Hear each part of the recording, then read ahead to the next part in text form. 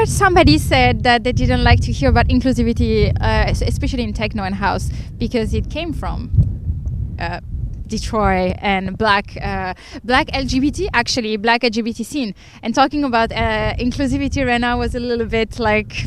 Well, it's because it's a new something, right? Yeah. And so we want to speak for and include everyone Yes. in everything that we do. Correct? Isn't it right to get the right support from everyone?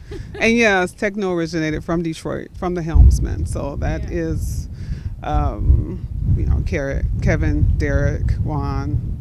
Yeah, so they put it out there and they love everybody, so why shouldn't everybody else?